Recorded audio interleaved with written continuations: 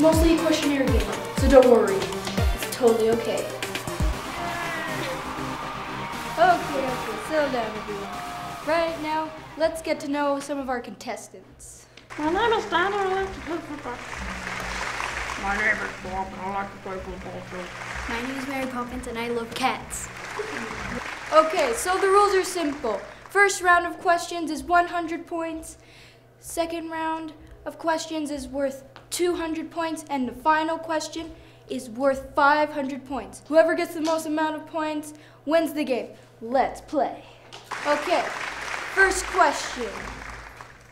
What did ancient Egyptians write? They write it on pies. That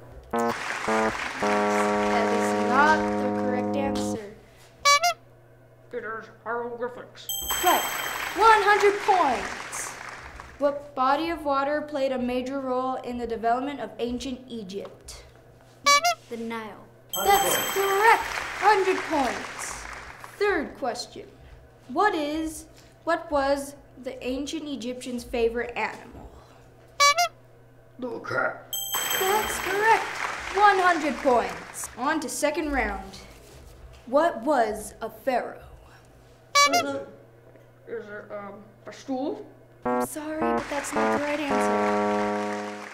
Is it the leader of Egypt? That is correct, 200 points. Second question. What invention of the Egyptians was important in enabling them to run a complex government? Toilet paper. Sorry, that is the wrong answer. Is it writing? That's correct. 200 more points. Question 3.